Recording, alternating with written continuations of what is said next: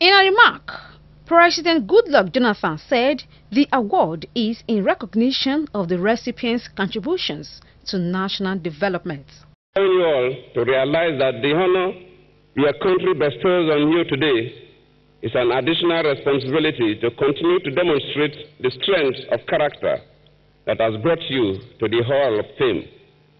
Your lifestyle must be exemplary and reflect that of a truly honorable man or woman who at all times project the noblest of virtues.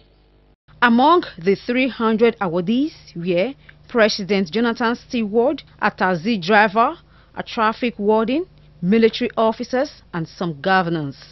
Others are National Chairman of All Progressive Congress, Chief John Odigye Oyegu, Acting Inspector General of Police, Suleiman Abba, Chief of Defense Staff, Air Marshal Alex Bale, among others. 25 awardees were honored with the rank of the Order of the Federal Republic, CFR. 60 persons received the rank of Order of the Niger, CON.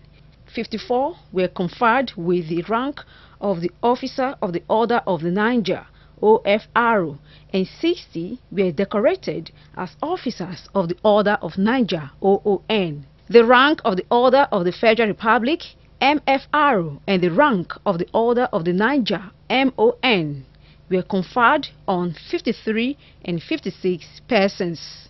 Roslyn Eworame reporting.